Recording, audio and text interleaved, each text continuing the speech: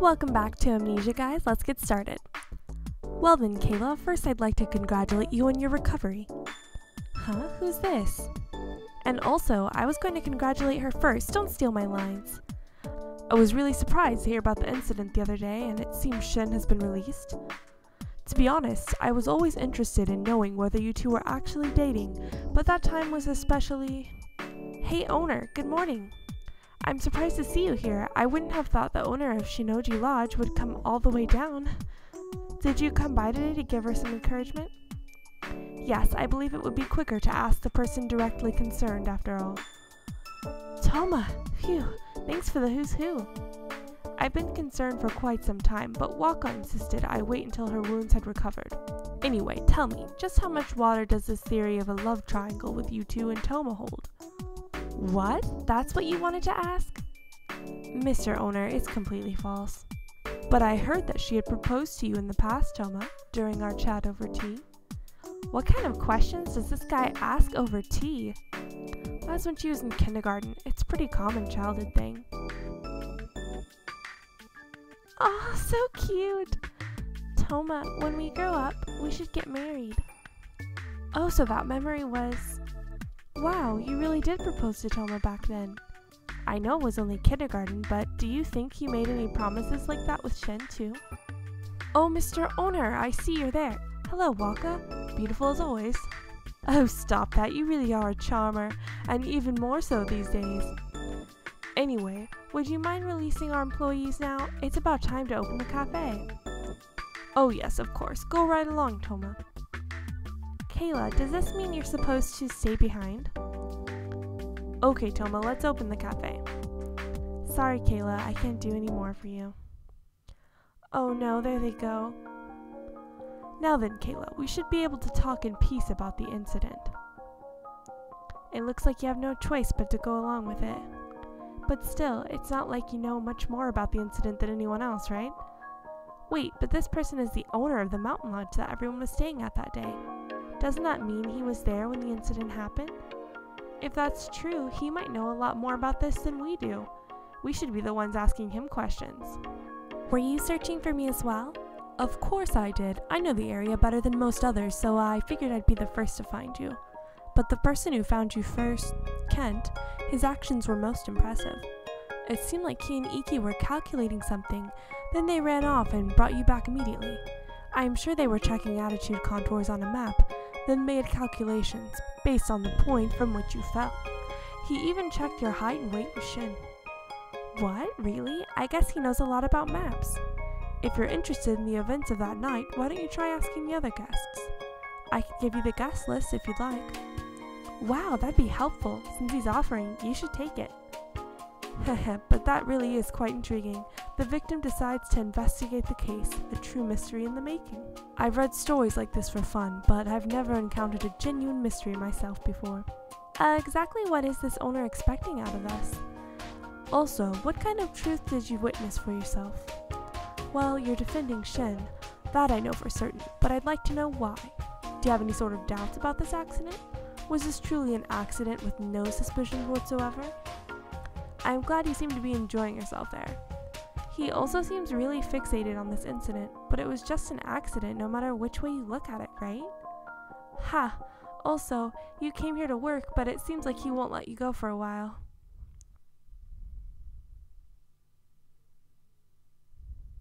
August 10th. I'm pretty tired, are you? Yesterday was our first straight shift, and then that weird guy showed up and started asking a bunch of questions. I'm sure your body is tired, but this isn't good for your mental health either. Try to relax a bit. You have today off, so you should try to get some rest. You've got work again tomorrow. Huh, I wonder if Shin will come by today. Well, speak of the devil. Wait, that's not Shin, it's Toma. Hey, you free today? Toma seems like a really kind and easygoing guy, but he actually acts kind of like Shin sometimes. Maybe this is just how childhood friends act around each other. What are you doing here, Toma? Are you guys up to something? Oh, Shin's here too. No real reason. She had a long shift yesterday, so I just came to see how she's doing. I'll get going now. I didn't have any plans with her, and you got here first. I'll just leave. Wait, what? Why is he acting like this? Why can't all three of you hang out together? Sorry, Toma. Shin and I were going to go out. Alright, I got it. Have fun, you two. Sorry. Anyways, let's go somewhere. Do you mind if it's crowded? We should go out to eat. Going out again? That's fine, but watch your health. If you take it too easy, your body will get weak before you even know it, and then you'll have a really hard time. Oh, right, if you're not feeling well, let me know right away. I'm not trying to push you to your limit or anything. Well, there you go, Kayla. I'm pretty worried about you too, but I think Shin's trying to show how much he cares about you. This picture is so cute. We're back. You walked around quite a bit, but you didn't seem to have too much trouble. Maybe it's just because you gotta take a lot of breaks? Anyway, I'll be going home now. Why are you making such a confused looking face? You're still not recovered. It would be a problem if I came in now. Or are you that sure that I'm your boyfriend? I guess he's right, Kayla. Then again, he did use his key to come into your room before. I guess that doesn't count. I wanted to ask this for a while, but right now, how do you feel about me? Am I a childhood friend to you, family, or do you actually accept that I'm your boyfriend? Before I was kind of forceful about getting you to accept me as your boyfriend, but now I'm confused. I did a lot for you to finally see me in that way, to have the sense of something more between us. But now I feel like I need to hold back. I don't want to end up getting treated as a brother again because of it. Since you can't remember, I'm going to say this again. I want us to be together, Kayla. I don't want to just be treated like a brother. That is kind of how I see you. That's not a problem. I'll make you see me as a man. Wait, you realize I said the same thing to you when I confessed to you before, don't you? But I'm older than you, you know? What does that have to do with it? You just happen to be born half a year before me. That's true, but also we've been together ever since we were kids. I can't just see you as a regular guy after all of this time. Don't worry, I'll make you see me as a man before you even know it. We should go out. But if we do, and things go bad, we won't be able to go back to the way things were before. I already can't go back. I can only see you now as a girl I'm interested in. If you absolutely don't like the idea, I'm not going to force you, but I can't just be your childhood friend anymore. That's not fair. That's like a threat. If you think of that as a threat, then maybe that means there's still hope. I'm sure that means you don't like the idea of not being able to talk to me. Of course I wouldn't like that. We've been together ever since you were born. Of course I wouldn't like not being able to see you. Then we should be together. If you were to get a boyfriend, we wouldn't be able to see each other anyways. Either way, something would have to change. We can't just stay like this forever. Let's date. Don't worry. You'll get used to the idea before you even know it. Why are you spacing out? Did you remember something? So, what's your answer? Just don't be too forceful. I'll take that as agreement. I got it. Then for now, I've wanted to do this for a long time. I'm not kidding. It's painful to have a girl you like so close by and being unable to do anything. I was trying to wait until your memories came back, but I can't. I have no idea when that might happen. There's no way I can wait. I don't know what I would do if I just kept waiting, only for you to treat me like a brother again. These past 3 months would have been for nothing. I'll make sure you remember those feelings again. The feelings of being nervous, never knowing when I might kiss you. Well, I'll just go home for today. Your next day off is a day after tomorrow, right? I'll see you then. Wow, that was a surprise. I see. Now I finally see why he asked why you weren't nervous that time he kissed you in the hospital. Even though you might have been going out already, he was always teasing you with sudden kisses. I know he wants you to feel excited and all, but this isn't very good for your heart. Was it really okay to agree like that? August 11th. Oh, good morning. It looks like you've been able to take off most of your bandages. You still don't look your best, but you seem to be recovering nicely. That's a relief. Oh, it's alright for you to keep the bandages on during work. Ever since you returned, we've had more customers become regulars. So you're bringing in those kind of customers? Good morning. Hey, it's Sawa. I heard you both have the same job, but this is the first time we've actually seen her here. Hey, you're looking pretty lively. That's good. Oh, right, manager, I just thought of it, but maybe we could have an employee fireworks show? With just employees, but isn't the big Arakawa fireworks show today? I'm sure people will go to that. Why do the employees need to have one too? Because of the show in Arakawa. I don't think Kayla can go there now, do you? I'd feel really bad going there without her. Wait, she's doing this for you? I figured that we could at least have fun fireworks show for her, all nice and local. Ah, that's a great idea. Wow, that sounds like fun. Isn't that great, Kayla? I think going to the big show might be pushing it.